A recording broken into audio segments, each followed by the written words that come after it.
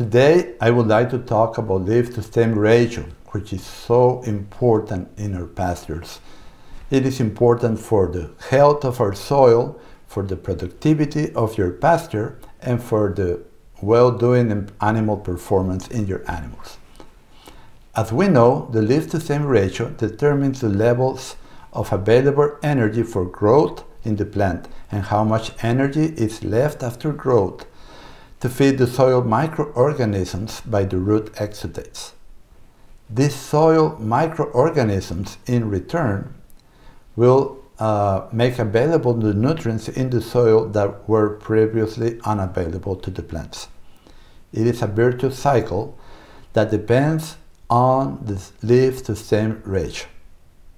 This is due to the leaves producing energy through photosynthesis and the stems and brown leaves consuming energy by respiring.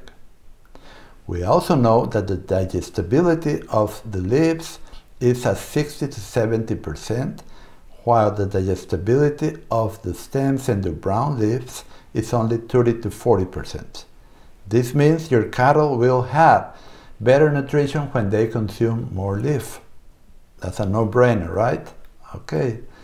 Now, how can you quantify how much leaf, as expressed as a percentage by weight, your pastures contain in relation to stems and brown leaves?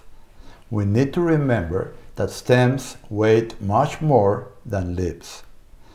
Number one, cut 1 square yard, flush to the ground with scissors, with a knife, however, and put all the forage mass, leaves, stems, and green leaves, everything into a plastic bag. Next, weigh it on a scale. That's number 2. Step number 3, separate the green leaves by hand with your fingers, as a cow will do, from the brown leaves and stems.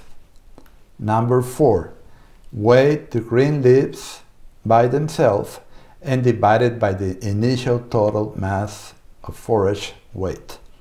Do the same with the brown leaves and the stems. Weigh them apart by themselves in another bag and divide it by the total initial weight. Doing this, you will obtain the percentage of the total weight represented by green leaves and by brown leaves and stems, and this will be your leaf-to-stem ratio. This way, you can know for certain what percentage of your grass is green leaves and what percentage are stems and brown leaves which do not do photosynthesis. It is important you do this exercise at least once, and it will come as a big surprise. Once you do this, you will get experience to judge the leaf-to-stem ratio in your fields.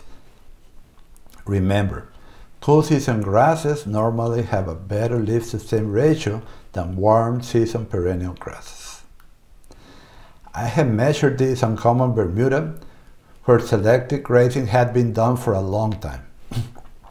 As we know, selective grazing results in less leaf production, less energy in the plant, and a higher proportion of stems and brown leaves to green leaves.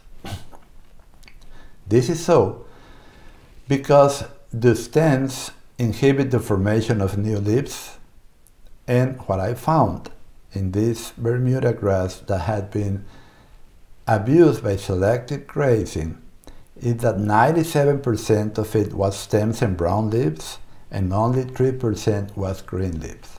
So that explained why the productivity in this pasture was so low. Now don't be surprised, I have found this everywhere, even on toboso grass, everywhere I have found it, when selective grazing is done all the time. So we see the leaf-to-stem ratio depends on grazing management. Selective grazing will lead to less leaf and more stems and brown leaves because that's what the cows reject. The process of total grazing, which includes non-selective grazing, will give you a higher leaf-to-stem ratio and a higher leaf production per square yard per year. in a plant with much more energy in itself, in its reserves, and to improve your soil. This is why I say, as the cow needs the grass needs the cow. But the cow needs to be adapted genetics, and the management of the grazing needs to be done correctly, like in the process of total grazing.